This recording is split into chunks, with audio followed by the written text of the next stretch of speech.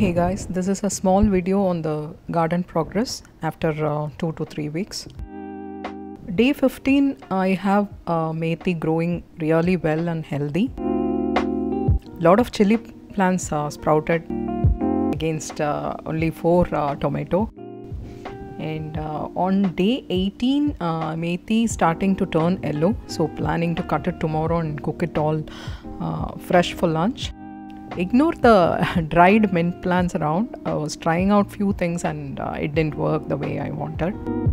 Day 19, 2 pots ready to harvest.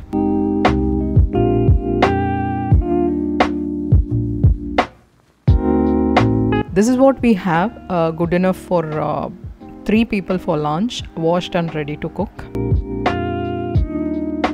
Making the pot ready for next planting of fenugreek. Thought will topple the soil, clean out a bit, especially the roots, and then do the repotting. This actually helps the soil to stay loose and better. Thanks for watching. More videos coming up.